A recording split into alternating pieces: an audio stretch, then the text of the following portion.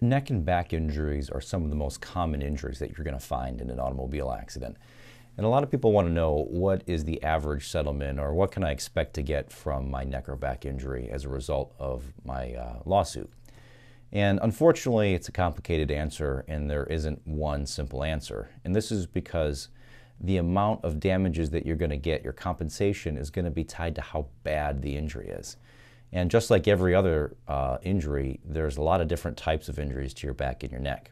There are ligaments and tears and things like that, or maybe even sprains in your neck or your back, which can be painful and last a period of time, though ultimately are not that severe.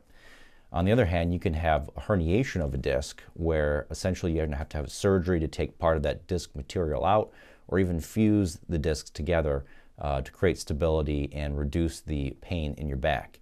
And this type of pain can sometimes radiate into your arms and your legs.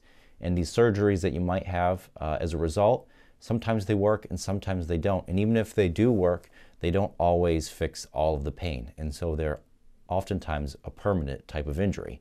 These types of cases are worth way more than your average whiplash case, or a case where you have a minor injury to your neck and back. And so when you're thinking about an average settlement, or what your case is worth, you really need to look at your own damages, not just whether you hurt a certain body part or not.